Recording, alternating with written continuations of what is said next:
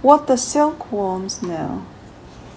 Mulberry leaves are the only food silkworms would eat, and they eat lots of them, day and night, growing by minutes, till they make cocoons of silk and start the next cycle of metamorphosis.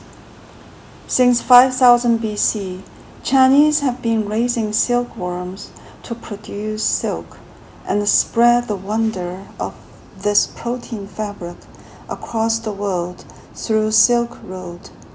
China built its civilization on sericulture and agriculture. Silk and rice keep this civilization long and beautiful. It's not an exaggeration that the Middle Kingdom, 中国, was built upon a thread of silk, a leaf of mulberry. So what makes the silkworms grow so fast and fat, produce the best protein silk in such large quantity, allow them to complete their metamorphosis in such a short period, and ensure their gene survival long and far, keep Chinese civilization safe through wars and climate changes? The secret lies in mulberry trees. Originated in South Asia, mulberry spreads and thrives throughout the globe.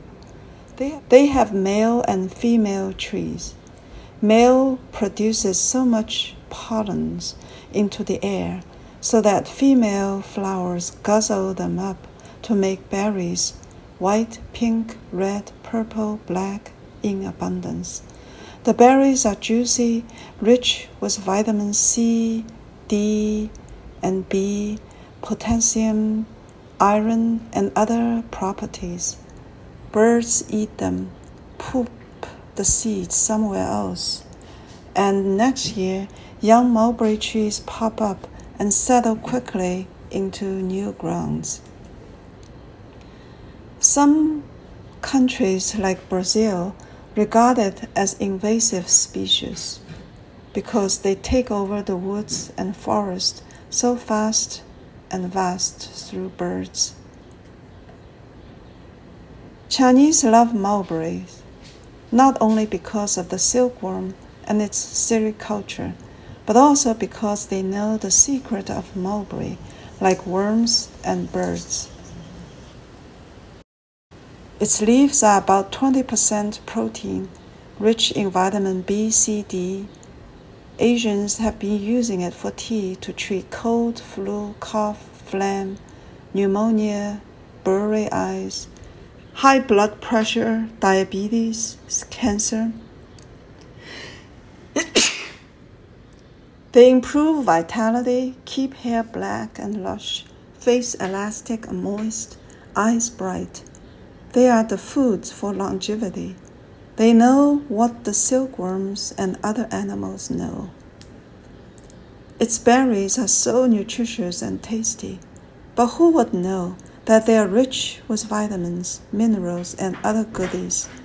They tonify liver and kidney, quench thirst for diabetes, tinnitus, blurry eyes, insomnia, fatigue, dizzy. They are also food for love. Chinese know what the birds know. And its barks? In Chinese medicine, it's called 香白皮, white skin of mulberry. It is used for asthma, cough, shortness of breath, bloating, puffy skin, and dysuria.